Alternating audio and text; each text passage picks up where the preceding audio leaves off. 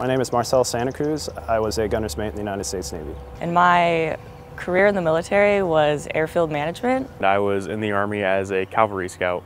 I wanted to come back to school to provide for my wife.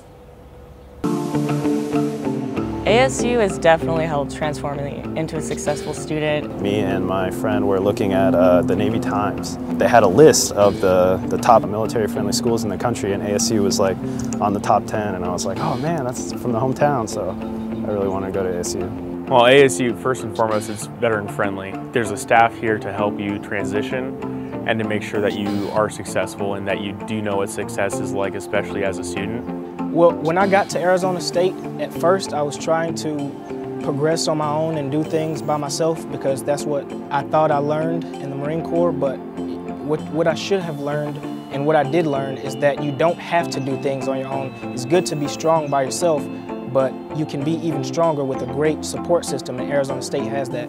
Based off of the Pat Tillman Veterans Center, based off of the Boots to Suits program, I know that ASU does deliver a lot to their student veterans. They really care about us. They have great community mentors, academic counselors. The Veterans Center is amazing. There's countless resources.